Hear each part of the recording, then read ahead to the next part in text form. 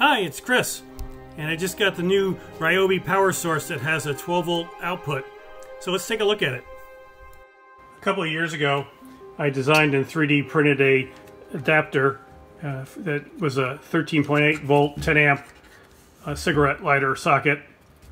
But now RYOBI has finally come out with their power source adapter, and it's got a 12 volt cigarette lighter socket.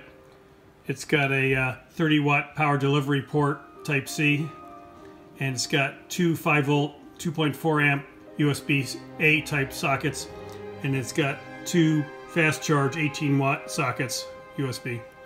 And if you turn on the side, it also has the on and off button, but it also has a small light built in.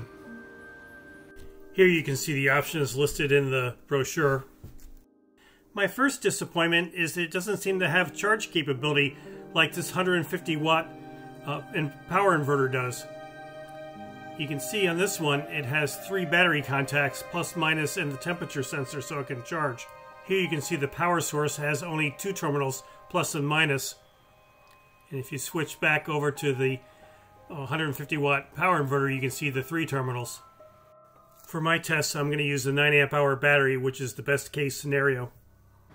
I've got the RYOBI 12 volt power source connected to my tester, and you can see with no load it's 12 volts. I would prefer this to be 13.8 volts because as soon as you put a load on it, it will get a voltage drop, and some devices don't like low voltage.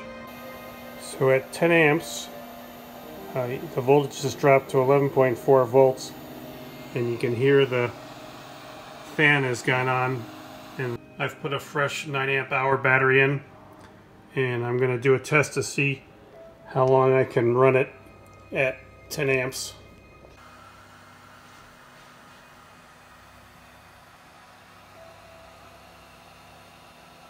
After a half an hour, I used my infrared camera to take a look at it, and the system is nice and cool. It's only running 85 degrees.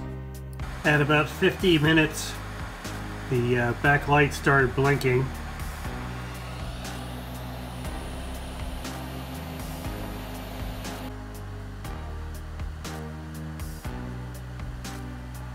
The power source just blinked red and then went off. So it went almost an hour at 114 watt hours. The RYOBI P194 9 amp hour 18 volt battery says it should get 162 watt hours. When I was using it with the new power source 12 volt at 10 amps, I only got 115 watt hours. That's only 70% efficiency at 10 amps, but we don't know what C rating they used when they spec'd the battery out at 162 watt hours. The main takeaway is that with the 9 amp hour battery, you can run a full load of 10 amps for an hour. If you know the wattage of your device, then you can use the 115 watt hours to calculate how long it will run. The label underneath the battery tells you all the power specifications for the different voltages. The power delivery port supports a bunch of different voltages. 5 volts at 3 amps, 9 volts at 3 amps, 12 volts at 2.5 amps, 15 volts at 2 amps, 20 volts at 1.5 amps, USB type A 5 volts 2.4 amps. The fast charge port should be able to put out 5 volts at 3 amps, and it can. My trigger wouldn't work with the USB type A ports that are fast charge. I'll have to try to get a different one, so I couldn't check the 9 and 12 volt outputs. The device came with a little card showing you the preferred devices, but let me show you what I'm going to use it for. You can use your power source to run your CPAP machine in case the AC power goes off. The one thing you want to do is make sure that you turn off the dehumidifier, because that takes a lot of extra power. So you just want to make sure it's in the off position.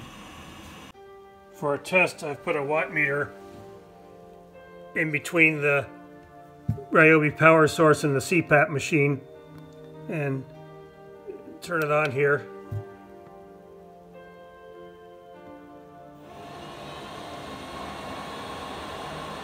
So at full power, without going in and out breathing, it's just 32 watts. In reality, when you're breathing, it takes a lot less power, and I easily get a full night on a 9 amp hour battery.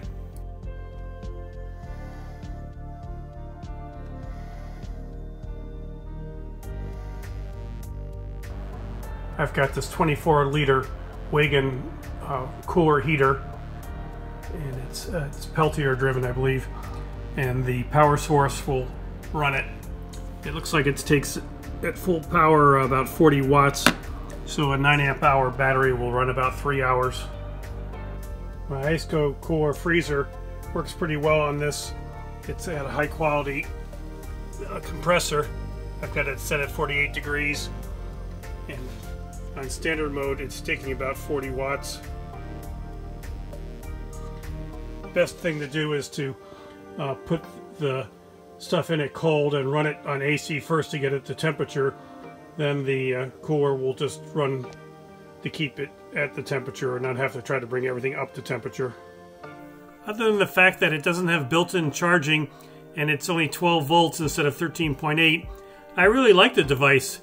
It runs nice and cool, and it's easily portable, and I think I'll be using it for a lot of applications. Well, if this was helpful, please hit like and subscribe, and have a great day.